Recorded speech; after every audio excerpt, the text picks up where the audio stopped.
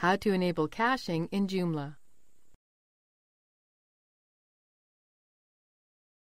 Caching is a method programs use to speed up processing time by saving frequently used and infrequently changing content to the hard drive.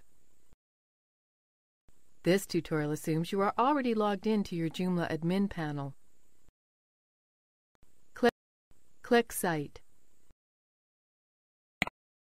Then Global Configuration. Go to System. Scroll down and right to the Cache settings. Click Yes next to Cache to enable caching. Cache time controls how frequently, in minutes, the cache is refreshed. The default of 15 should be okay. Choose a cache handler from the list. The default is Memcache, but that might not be installed on your server. Choose File if it isn't.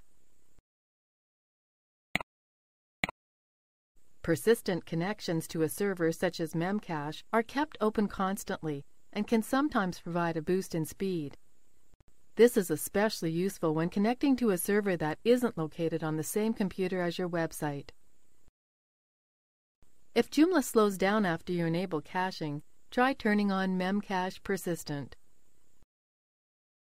Enabling Memcache compression might also provide a performance boost. Lastly, enter the host and port where your Memcache server is running. The default is localhost 11211. If this isn't the case for you, or you just aren't sure, contact support.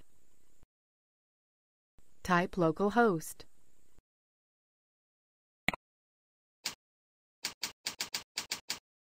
Now type 11211. Now, let's scroll back up and save these settings. Click Save.